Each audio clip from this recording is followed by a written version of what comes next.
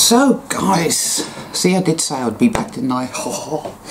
Anyway, it seems, and I've looked into this, that Saturn is losing its rings.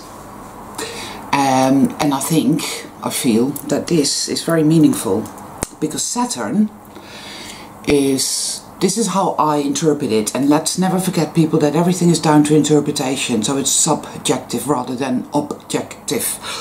So never, this is not a reason never to follow anybody, any gurus or any scientists or experts, because it's all down to interpretation at the end of the day and utterly subjective. But subjectively, I interpret this to be meaningful to the extent that I see Saturn, which is the ruler of Capricorn, the devil in the tarot card. See, all Capricorns are truly evil. I am evil, don't tell anyone. No, not really, but Capricorn, or rather Saturn, is the structures of this world. To me, anyway. It's old father time, it's limitation, it's the hard task master. It teaches us very valuable lessons. For example, the lesson of the what was it? The tortoise and the hare. That, to me, is always like a Saturn type story. The tortoise wins the race, whereas the hare doesn't. And the hare is very Aries. It's like, I want this shit now, and I want it now, here, now. And the tortoise is groaningly slow. And it's only with great determination, with great patience, which in and of itself, if you haven't got a patient nature, you have to learn to be patient. You have to learn to endure your impetuosity in the mix. In the end, you get there through sheer force of will and focus. Capricorn is very good at that. I'm very good at that, even though I have my moon in Aries, which is in there going, no, no, no, no, I want it now, now, now, now. So you can imagine. Anyway, getting back to Saturn. Saturn is losing his rings.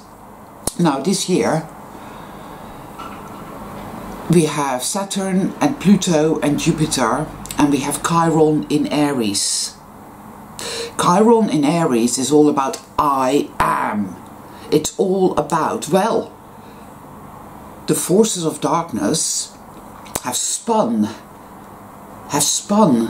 this, the wool over our eyes, you know, this illusion that, oh, we own all of this, it's all ours, and you have to prove that you deserve to exist by doing what we want you to do and work in that office and prop up the system for which we will pay you a meager salary. You have to prove that you deserve to exist. But Aries, Chiron in Aries, says, fuck that shit! You've been fucking lying to us, and we can see that. We are, I am. Look at me, how powerful I am. Without ego, it's saying, look, I am powerful. I am a creator being, and you're full of shit. So, poof, right? That is a very big feeling now. The whole I am, right? The true self, the sentinel standing there in all its glory, saying those two words. I am. And not just saying the words, but knowing it, feeling it, knowing this to be the ultimate truth. I am. We are gods. Ooh, surely the wrath of the Creator will rain down upon us now. But it's the Christ within. That's what Star Gods always says, and I believe this to be true to an extent. We are gods, but if we are gods whose ego has not been tempered, then we will become the devil. And so we've been going through this process here, haven't we? We've been going through it, often on our knees, in the darkness, suffering. We have been suffering from Saturn, we've been suffering from Pluto, the Lord of the Underworld, because that is the only way in which we can become the true self, the God, the Christ within, call it what you will really, because there has to be great wisdom, great compassion, you see, and that's why we walk this path, is what I feel. So, something is happening. The true self is growing stronger, and Saturn and Pluto are pumping up the volume, as an evil out there saying, no, we're not fucking going anywhere, no, we're not having it, we are all powerful, ouch, ouch, don't hurt me, don't hurt me, don't hurt me, I'm all powerful, I'm all powerful, I'm all powerful, don't hurt me, a bit like that. And Saturn is losing its rings. Now those rings are a symbol of its power, and guess what it's doing? Saturn is eating its own rings. Its gravitational pull is drawing in those rings. It's a bit like yesterday where I was going on about the snake eating its own tail, because that is in essence what Saturn is doing. It's eating its own tail, people, which is very good indeed. Yum yum yum. It means that, yes, things are changing, you know, things are going to gain momentum, I feel, you know, and well,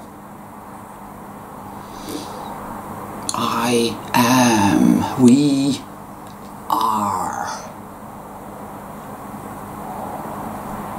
and we are growing bolder.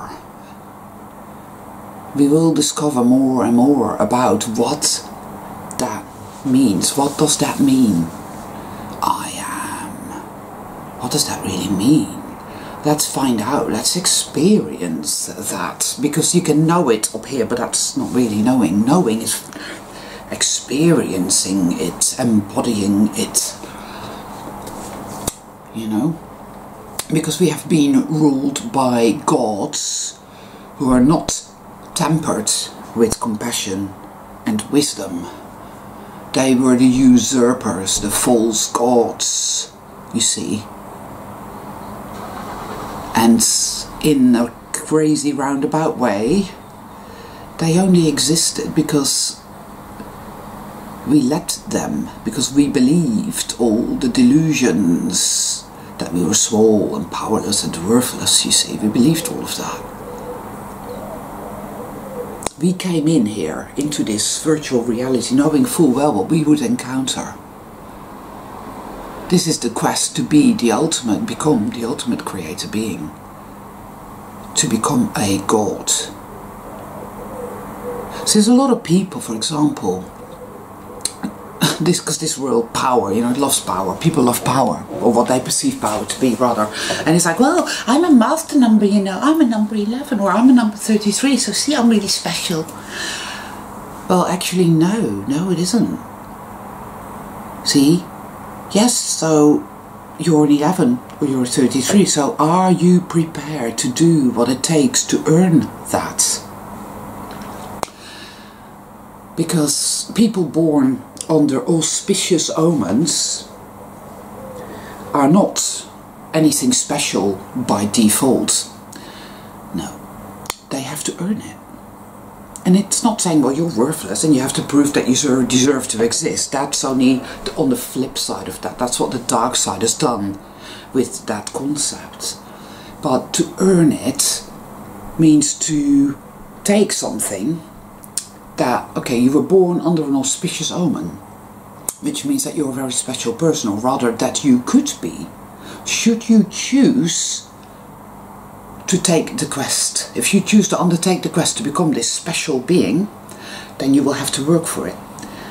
The ring doesn't throw itself in the fire of Mount Doom. They had to go through the lands of Mordor into Mount Doom to drop Sabrin and Gollum into the chasm of fire, and that is what it's all about. Power has to be tempered with love and compassion, because otherwise it becomes something dark We know this because look at the world.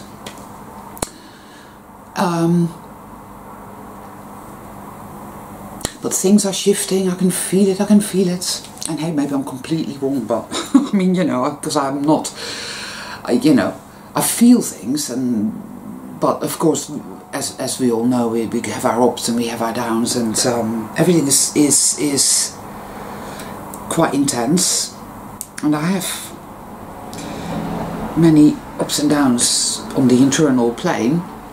But what I'm figuring out here is that in every moment of the day I have a choice with which to align myself, and there are forces within me, there are forces within all of us that with awareness we can see and we can choose to align ourselves with.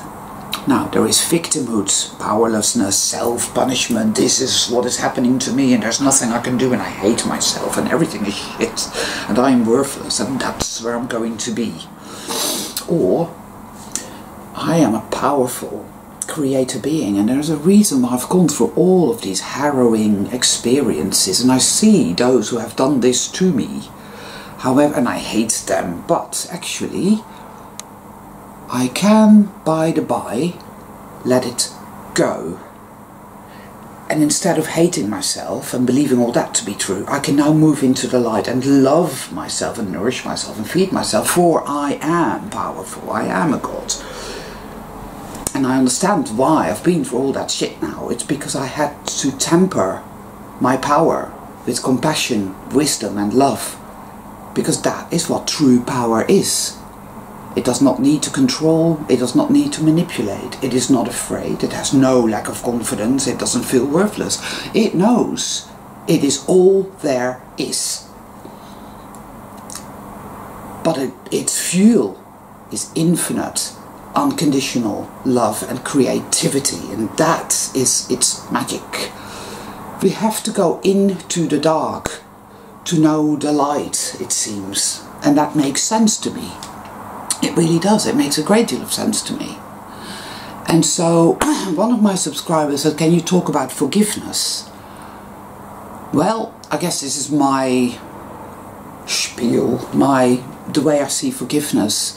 Don't force it on yourself. When you're not ready to forgive, you're not ready to forgive, so don't forgive. Hate them. Go for it. Feel the hate and feel the rage and feel the victimhood. You have to feel it. You have to acknowledge it. You have to be there with it. Because it is your experience. They did do it to you. It did happen. We are very traumatized. We are very fucked up. We do live in a world where every day we are witnesses to the atrocities that have been committed and perpetrated against us and our fellow souls. All that has to be seen. All that has to be spoken out loud. It has to be called by its name. It has to be acknowledged. It has to be felt. It has to be processed. It has to be alchemized. But the hardest part of it all, ultimately, you will find, is not to forgive anything or anyone on the external planes. The hardest part about forgiveness is to forgive yourself, ultimately. You see, because what it always comes back to here, in here. You see, that's where it's at, people. And it's very difficult to put that into words, and there's a lot of people who still see, who are very polarized. They believe that whole polarization bollocks. It's out there and they're doing it to us and we are the eternal victim, and it's very addictive. And it's only when you get to a certain level that you are able, by to let that go. Because there's a mechanism there that says that if you let it go, you're giving evil carte blanche to do anything to you. It's as if, oh, you're resigning yourself to being victimized. No, you're not. You simply opt out of being a victim. You see, because everything that happens to us in life can be utilized for our ultimate empowerment. We can learn from it a great deal. The dark side wants us to remain in the victimhood state. It wants us to remain in that rage and that self, clawing at ourselves, that negativity. Because hell consciousness, you see. It's our choice to linger there. But actually for a long time we linger there because we don't realize that we have a choice. And because it is very addictive. It's very sticky. But by the by we learn to, aha, I do have a choice and I don't have to stay there. Pluto shall not be my master. Pluto is that hell consciousness, that mass consciousness. Pluto is Lord of the Underworld. You see, but the door is always open. You can walk right through it and out of hell and into the light. Yes. Even whilst shit is still going down, it is possible to do this, but you have to be ready. You won't be able to do it until you are ready.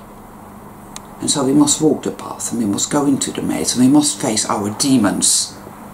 Layer after layer after layer after layer. This is a great big cosmic journey, people. This is a quest. This is very, very big. And those of us who are walking this path are incredible souls. Even when you find yourself on your knees begging for mercy, thinking that evil's won and there's nothing you can do, and all is lost forever and ever, you still keep going. Which tells you something about yourself.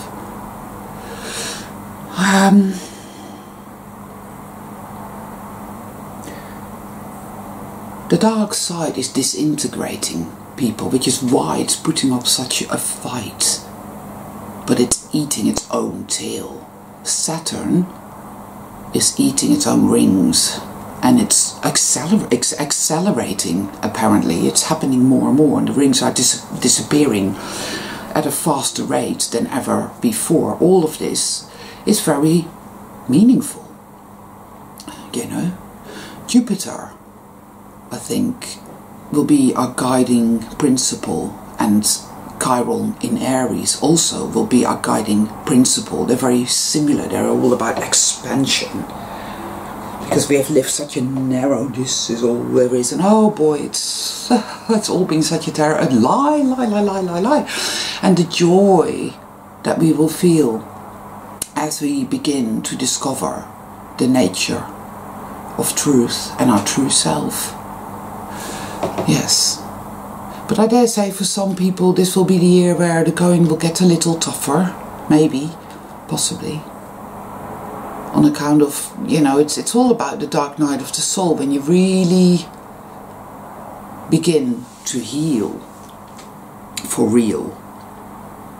And it will feel like shit, and it will feel like you're being ripped apart, but actually it's all for healing purposes. And when you're going through that stuff, don't worry about forgiveness. Take that as a concept and just put it somewhere over there and leave it until you're ready to get back to it and look at it. There's far too much going on. We're so traumatized, and we have been so victimized, that to go to somebody and say, well, you should forgive, you know, it's a spiritual thing to do, is fucking, it's actually abusive. It's abuse. To go to people and say, well, you should have gratitude and be happy and you should forgive. That's just gaslighting nonsense, frankly. First, we have to deal with the fallout of it all, which is massive trauma that we've incurred. We have to heal and heal and heal, and we have to hate, and we have to rage, and we have to scream, and we have to do all of that. We have to go into the insane asylum that lies within our own psyche, within our own soul, and liberate ourselves. Soul retrieval is what the shaman call it. You know, we have to do that. Forgiveness will come knocking on our door when we are ready to receive it. And be patient with ourselves. Yes, forgiveness is important, but it's not actually so much about forgiveness. Forgiveness implies things that, concepts that, It's really more about the realization that you are powerful and valuable, and that mundane reality is a fucking lie. That we are magical creator beings. That we are gods. It's about healing, and it happens as long as we are willing, as long as we daily set an intention that regardless, I want to heal. Yes, I can't see the wood for the trees. I'm really confused. I'm in a great deal of pain. I don't know what's going on. Oh, I mean, believe me, people, I know. And as long as you're willing to put one foot in front of the other and keep going and keep learning and keep healing, you will find that grace will walk beside you and will show you the way. This is your true self, and the great mother is this energy that permeates everything and that walks by your side and shows you the way. And then you go through the layers, through the maze. And whilst you're doing that, Saturn is eating its rings and your mom's gear is eating its own tail, and the system will disintegrate, and powers that have ruled this world will begin to disintegrate, and everything will change. Your internal changes will give rise to external changes, for we are powerful creator warriors, and I believe this with all my heart. We are gods. But our power lies in love. And so we have to learn that. We have to go into the dark to heal, and then to emerge into the light and realize what we truly are. Oh, I have a bad hair day. Anyway, that's just me rambling on this morning, but you know, forgiveness, people, never mind about forgiveness, alright? Never mind about it at all. When you're ready, you'll realize that forgiveness is a concept, it's a word. You know, and it means different things to different people at different times. Ultimately, it's about freedom. Ultimately, it's about realizing that we are not small, valueless, worthless, powerless, little wizened creatures lurking in the shadows, perpetually suffering and being victimized. That is all a lie. That is not true. But we chose to come in to experience all of that and to work through that, rediscovering slowly through the darkness our truly unique divine nature. And somebody has to provide the darkness, somebody has to set the stage, somebody has to be the perpetrator and the evil one, right? It's not real, it's a virtual reality, so there's nothing to forgive. Yes, they're evil, they've done it all to us, and look what they're doing to the world. All of that is true. I freely admit that. But you get to a point where a lot of the hate and the rage has left your system, perhaps, and you're ready to be freer. Forgiveness is that point where you're able to let it go. And I'm not quite there myself yet, but I'm beginning to feel it a little bit, you know? That's all I can say about that.